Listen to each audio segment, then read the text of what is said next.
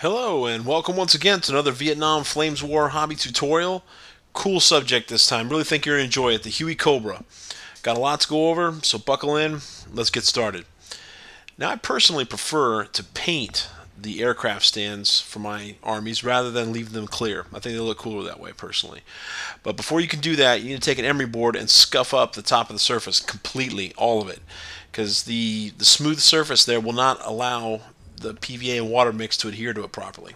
Okay, so once you've scuffed it up, do the 2-to-1 mix of PVA glue and water, and just paint it right on top there with an old brush.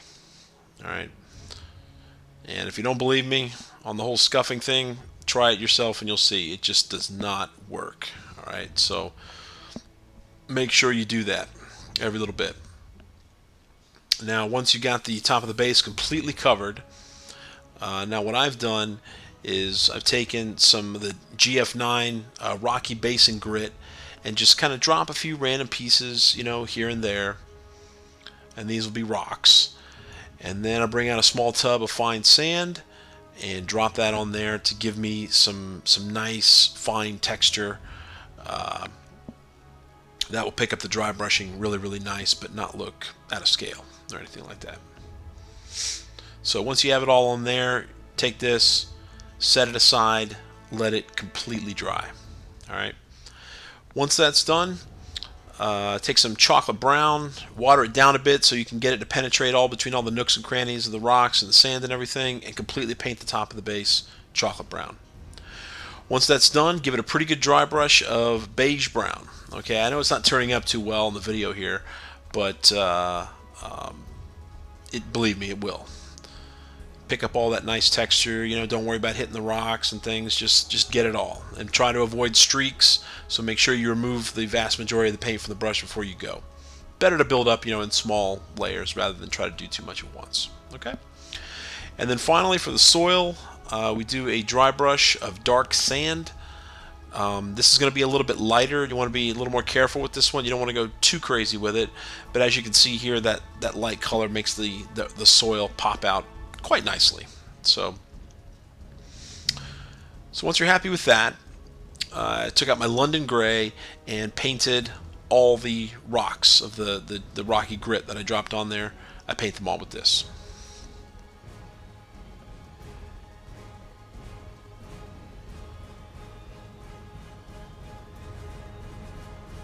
Once that's done, they get with a small dry brush, they get a light dry brush of sky gray.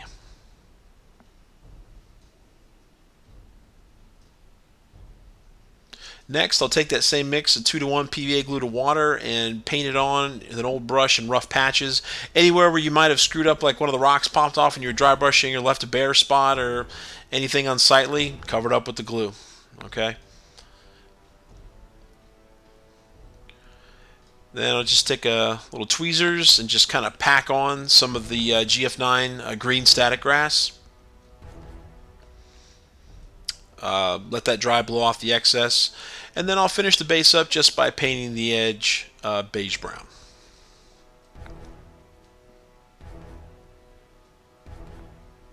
And we set that aside. Done.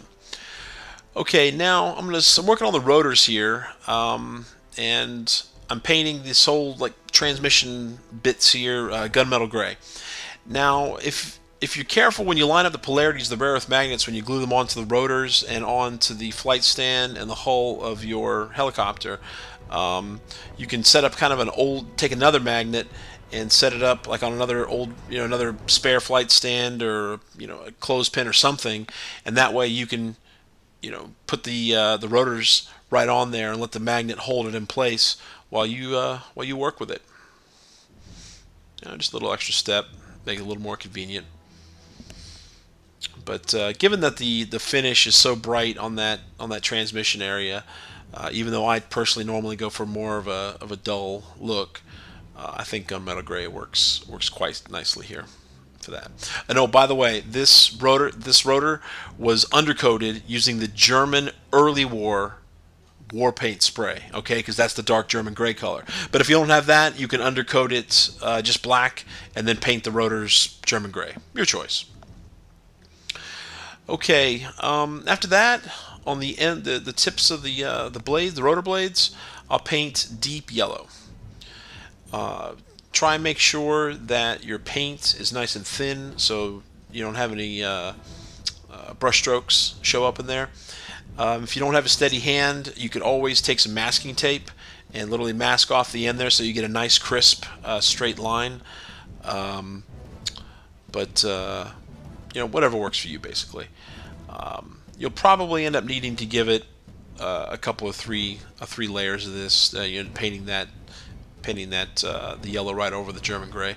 Now you could, of course, take a light gray color or white and paint it on that, and then take the yellow. But for such a relatively small surface area, I think just doing a couple layers of the yellow, as long as it's watered down, it'll be fine.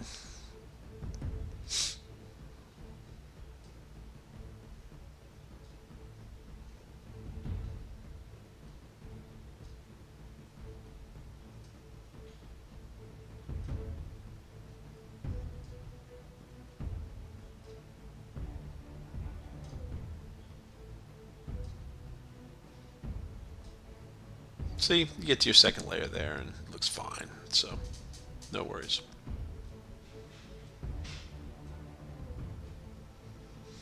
So once you finish with that, we take a small dry brush and we do a light dry brush of oily steel, a little bit brighter, just to make that metal pop a little bit more.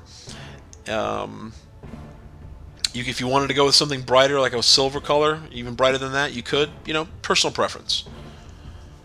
But once you finish dry brushing on the oily steel, you're done with your rotor blades. So you can set those aside, and we can get to the stake, the helicopter.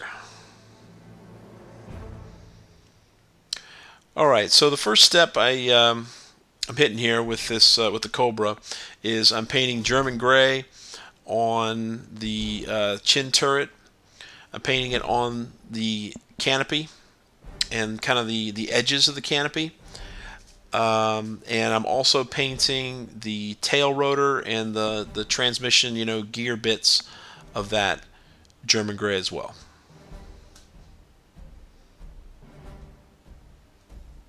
Now you see here again that kind of, like if you look on the website, you'll send reference photographs, you'll see you got that like straight line that kind of goes from the top of that panel line to the end of the nose cone there. I was painting kind of freehand, but if you don't feel as confident, then definitely feel free to use a piece of masking tape and just mask that off and get a perfect straight line, whatever you want to do. But you can see here basically my method for painting the canopy here is I paint the outside edges carefully with the German gray, and then by painting all the edges, then I can just go back on the inside and just quickly fill it in like I'm doing right there.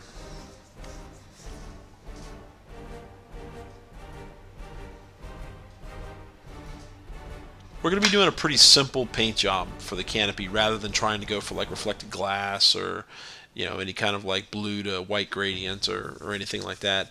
You can certainly do that, but they can be difficult to pull off sometimes. And I thought, honestly, for the color I've chosen for the canopy here, I think you'll like it. You be the judge when we get to that part. See what you think.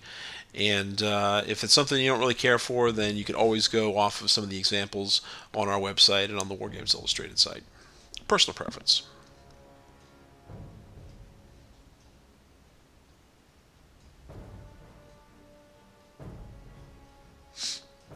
So once you get all that done, we got that little light on top there. I base coated it in Hull Red, which is a pretty dark red.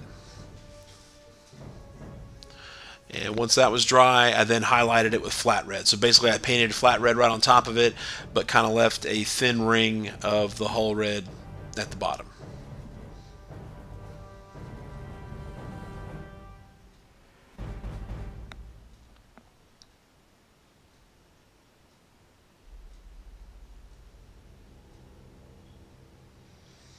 All right, now we're going to paint the cockpit glass. And based on the painting article, painting suggestions from the War Games Illustrated site, they suggested Luftwaffe uniform is a good color, good neutral color for the windows, and I absolutely agree. So you'll see I'm leaving behind the German gray to kind of show the frame of the canopy there, and then just repeating the same way I did before of carefully painting the outside lines of what I'm trying to do, and then just quickly filling in and moving on to the next part. Okay, next, gonna paint some gunmetal gray. That's going to be right on the end of the nose there. I'm going to paint that as well on the tail rotor and the transmission part back there as well, just like you can see here.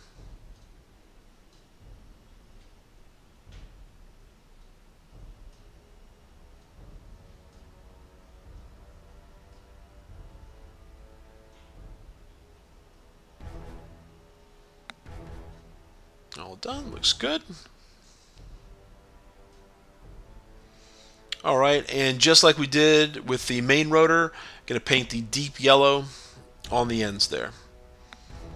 Not going to show you the whole thing, you get the idea. Even easier this time doing it there. Make sure you get both sides. Okay, and like I did with the main rotors, I'm going to do a quick dry brush of oily steel. I'm also going to hit the German gray on the chin turret and just get that you know, a little bit of pop there. You'll notice how good of a connection the aircraft flight stand with the magnet has with the chopper. I mean, it's really nice. Definitely not floppy around or anything.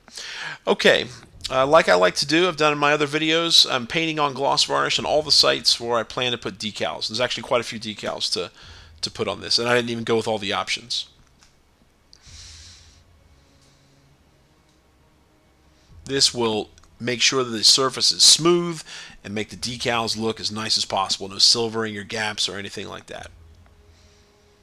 Now you can see here I kind of misaligned this decal when I first put it on, but it's important, don't panic if this happens to you.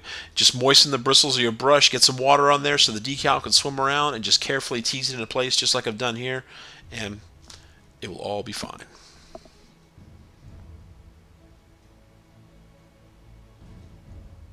Tuck that on right there. Use a little decal softener if you've got any, you know, want to try to get it to conform to all the curves and things and you're seeing gaps and it's not working out quite right. Absolutely use some decal softener on there, no problem. Now once these are all done and the decals are in place and dry, we'll paint a gloss varnish over top of all of them, once again to help seal them in and protect them. Once that's done, we matte varnish the entire chopper.